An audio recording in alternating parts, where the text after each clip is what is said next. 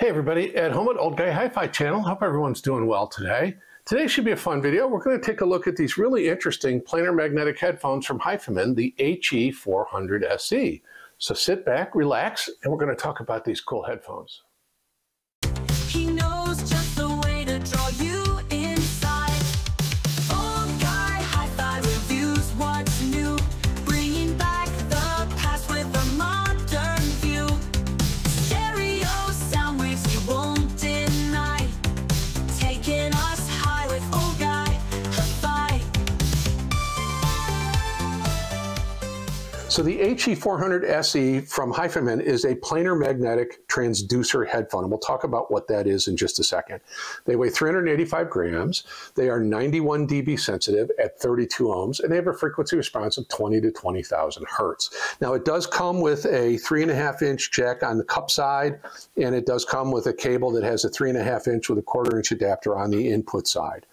The headphones themselves are relatively comfortable. The clamping force wasn't bad. The cups themselves are made of plastic, but the frame is all aluminum, and the headband itself was comfortable. I had no hot spot on it. The ear cups have a nice knit kind of feel to them. I did find after about an hour or so that my ears were getting a little bit sweaty, but not bad. And just word of warning, if you have an ear that protrudes more than mine does, there is kind of a grill or a grate in the inside area that your ear might go up against, and I think it's part of the magnetic structure for the transducers. But anyway, not an issue there. And again, lightweight and relatively comfortable. I didn't have any issues with them at all. So hopefully you're not having any issues with this video, and you'll consider giving me a like and a subscribe. I know I got to work on my segues a little bit. So what is a planar magnetic transducer? Well, it's a really interesting device. We all know what a cone speaker looks like, right? And that is a conical material, paper, polypropylene, whatever, that's driven from the center by a voice coil, but held in place by a surround on the outer edge. And there are times when the voice coil and the motor structure wants to push the cone further than the surround wants to allow it to move, and you'll get some distortion in the shape of the cone, which then can cause distortions in what you hear and break up nodes on the surface of the cone. Now, home audio guys, you know, the speaker designers, all speaker designers, spend a lot of time, effort, energy, and research and development money to develop cones that are very lightweight and very rigid, and then some of them have pattern textures in them or molded designs in them to help kind of break up that distortion that may occur on the surface of the cone. Well, a planar magnetic transducer is completely different. It is a thin film of mylar. Think of it as half of a sandwich bag plastic. It's much thinner than that and obviously more robust, but that piece of mylar is etched with copper wire on it. So kind of like the voice coil is on a flat surface. And then it's placed in a magnetic field, and as voltage is applied to the copper on the mylar, it moves back and forth and, you know, compresses or rarefies the air, creating sound. Now with the open back like this, it creates sound in both directions, so it's very open and transparent sounding. But the benefit of the planar magnetic transducer is the diaphragm is super lightweight, so it's very low distortion. It's very fast, and at 100 millimeters, this one has more surface area than most dynamic driver headphones do. Most are 40, 50 millimeters, maybe 60 millimeters. This at 100 millimeters has more area to create bass, to get more air moving and create lower frequencies better. So it does do a really good job with bass, no question about it.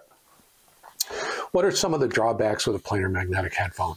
Well, some are very inefficient. This is 91 dB. It's not the most efficient thing in the world, but I had no issues with any of the headphone amplifiers I tried with it.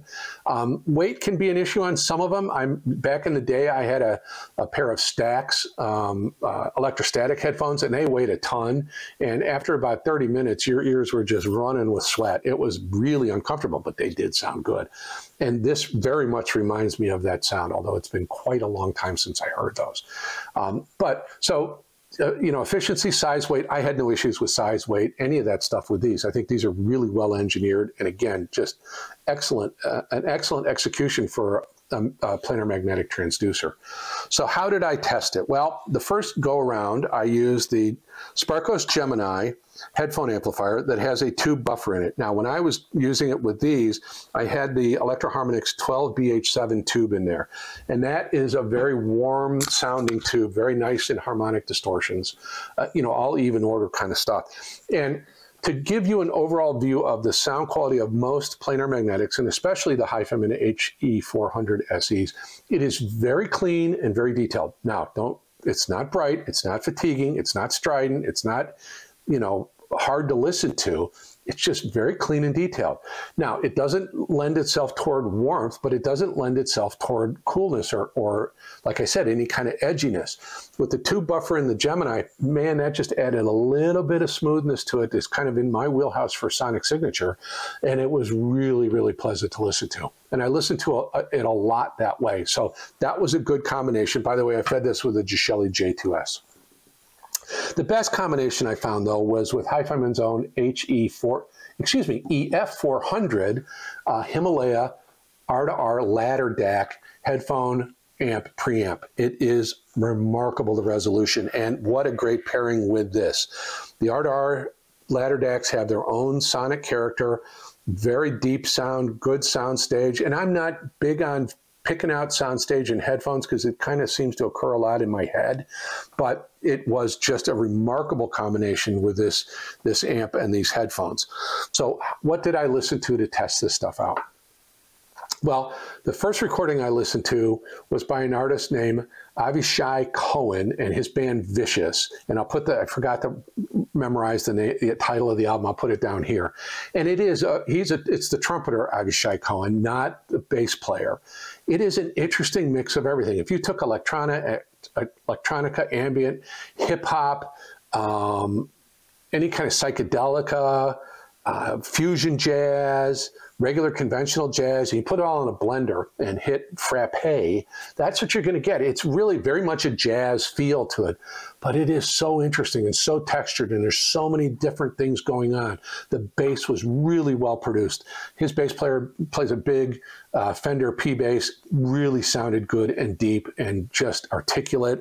Very textured. You could hear his fingertips on the strings. You could hear it when he slapped it. All of those things were all revealed very, very nicely.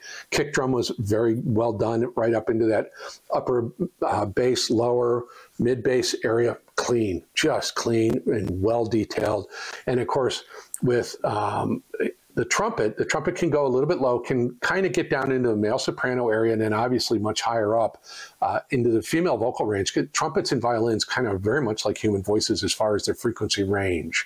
But the trumpet had a good bite to it. You could almost hear his breath coming out of the bell of the instrument. It was very, very detailed. These did a great job with that. Again, that wonderful detail, very, very clean, very accurate. That's a good recorded album, Avishai Cohen's album, and just sounded great. Instruments were all mic'd well and reproduced well. Very, very pleasing. Now, to get a little bit more kind of a mid-range body, I use this recording from Boz Scaggs, Out of the Blues. Boz Scaggs has been around for a very long time. He has a lot of road miles on him, and man, you can hear that in his voice. It's textured and nuanced and engaging and so characterful. It's just remarkable, and this is a great recording. Wonderful studio recording, but his voice was just so well rendered on this combination, but with his headphones, just wonderful. It's a great recording. If you like Boz Scaggs, or you just love good vocals, that's a great recording for that. To kind of get more up into the upper mid-range and more into the upper frequencies, I use this recording by Itzhak Perlman in the Israeli Philharmonic, Vivaldi's Four Seasons, and it's one other Vivaldi violin concerto. Now, Itzhak Perlman plays a Stradivarius violin, and that violin itself is known, and I don't remember the name of it. If I can find it, I'll put it down here. It is known for having a unique tone, and it does. You can hear the body of that violin so well, and his technique is just absolutely marvelous. His vibrato on the strings, just wonderful. You can hear the rosin on the bow, on the strings, just beautiful. And as he plays, and as that builds in the Four Seasons, and it gets in the upper registers, obviously the concert hall they recorded in was very large, and you get a good sense of the room and you get good sense of air. This did an exceptional job in the upper frequencies for sure. Really clean, very well detailed, very well rendered. That ladder DAC helped immensely. It just did a fabulous job of just giving me all of the detail and all of the resolution I was looking for, but without any fatigue, without any stridency, without any kind of, cringy, grady sort of sound at all. Just Very clean, very detailed. I was very impressed. And at $109, I think these headphones are an absolute steal. Just an absolute steal. Well, hopefully you enjoyed the video, and hopefully I can steal from you a like and a subscribe.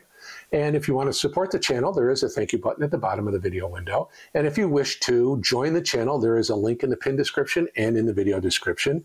In the video description will be Amazon affiliate links. There will be an affiliate link to these headphones. I would appreciate it if you did use that. Again, there will be an affiliate link to a really nice set of balanced cable, 4.4 and or XLR if you want, in that description as well, along with all the equipment I use and links to the albums I spoke of. Please comment, or please let me know what you think. Are you a headphone listener? Do you want to be a headphone listener? What headphones do you have that you really enjoy? That's really, really important to me. I've asked you guys to share playlists with me. Please continue to do so. Check out the playlists in the community post. There is some wonderful music in there, and I have discovered some that I will be using in future reviews. Just wonderful stuff in that community post. So again, please like, subscribe if you wish. Follow me on Instagram, comment. Please keep the comments friendly, professional, and, you know, nice. I think that's everything I've got to say. Yeah, I think it is. Again, the Hifiman HE400se, really, really surprisingly good headphone, and $109. I think just an absolute bargain for sure. Anyway, I'm Ed Homewood. This is the Old Guy Hi-Fi channel. Now it's time for you to go listen to some wonderful music, maybe something on the community post playlist with a really good pair of headphones. Sit back, relax, and enjoy yourself. Thank you guys so much for your time. I am grateful for it. Thank you. Have a great day.